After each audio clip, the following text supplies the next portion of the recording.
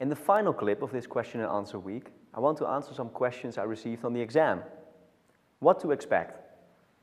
Well, the exam consists of 100 multiple choice questions.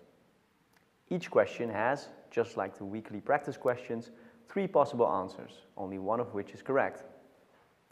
I've tried to make the questions comparable to what you're used to, so I don't expect any surprises there.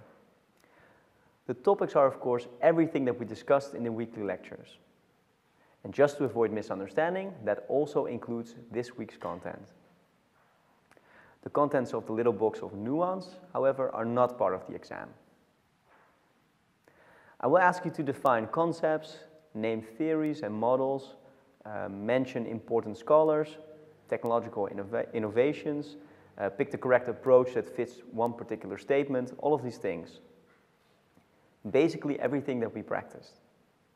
Well, I recommend that you use the text files we have made available of the lecture transcripts and the practice questions. I'm sure they will come in handy.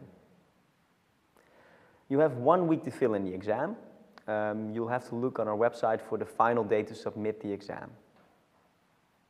Your certificate with your grade will be emailed to you within 3 weeks. And I want to stress again that to get a certificate next to the exam, you also have to submit our weekly practice questions. So if you joined our course later or you haven't submitted them yet, make sure you still do. Just something else.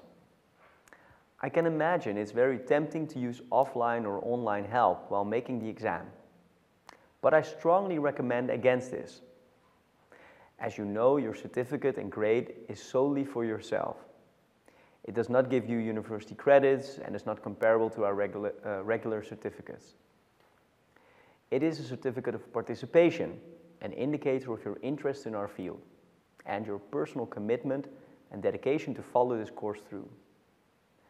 Therefore, make it a real reflection of your knowledge and understanding of our course contents. I'm sure you will value it more that way.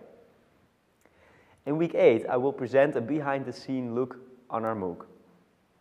It's about why we made this course, how we made it, who made it, things we learned on the way, who you are, what you thought of our course according to the survey we sent out, and what future improvements might be. Also, we'll talk about the exam, how well you did and how many people finished the entire course within our set time frame. I wish you good luck for next week.